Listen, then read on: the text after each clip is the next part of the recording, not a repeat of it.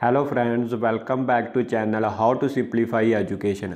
इस चैनल पर आपको मिलेंगे PSTET, CTET और मास्टर कैडर एग्ज़ाम से जुड़े सभी इम्पॉर्टेंट नोट्स और यह नोट्स आप चैनल की प्लेलिस्ट में जाकर देख सकते हैं।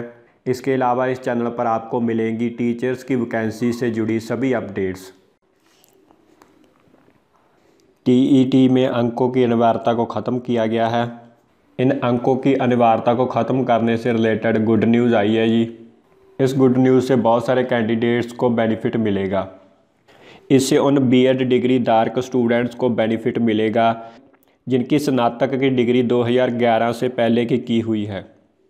आइए TET में जो अंकों की अनिवार्यता को ख़त्म किया गया है उससे रिलेटेड पूरी न्यूज़ को देखते हैं।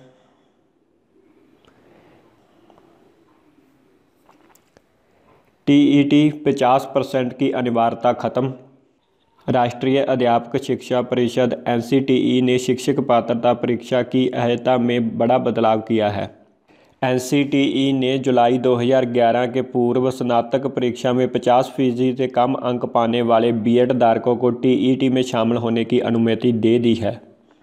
NCTE की अधिसूचना में कहा गया है कि स्नातक परीक्षा में अभ्यर्थी के अंक चाहे कुछ भी हो, उसे शिक्षक पात्रता परीक्षा में शामिल होने की अनुमति दी जाती है।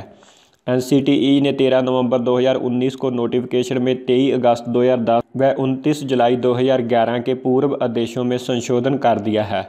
NCTE की ओर से यह भी स्पष्ट किया गया है कि यदि अभ्यर्थी ने 2011 के बाद B.Ed किया है तो उसे स्नातक अथवा प्रास्नातक यानी कि ग्रेजुएशन या फिर पोस्ट ग्रेजुएशन परीक्षा में किसी में भी एक में 50% या इससे अधिक अंक पाने वाले अभ्यर्थियों को भी TET में शामिल हो सकते हैं।